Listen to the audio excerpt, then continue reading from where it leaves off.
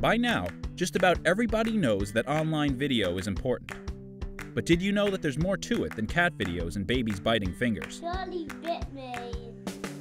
Advertising is finding its way into the online video market too. In January of 2012, 181 million Americans watched an online video. That's almost 60% of the population, and 70 million more than the number of people who watched this year's Super Bowl, which was the most watched TV event in US history.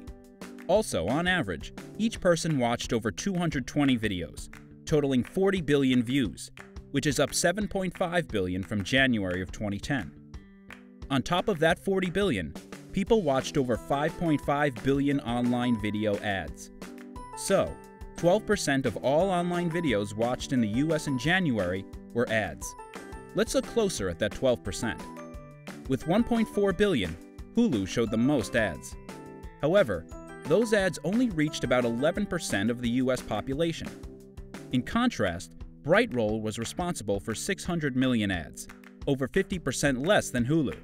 But those ads reached over 3 times more people, 32% of the population. So, an online video marketing strategy would depend on your targets and goals.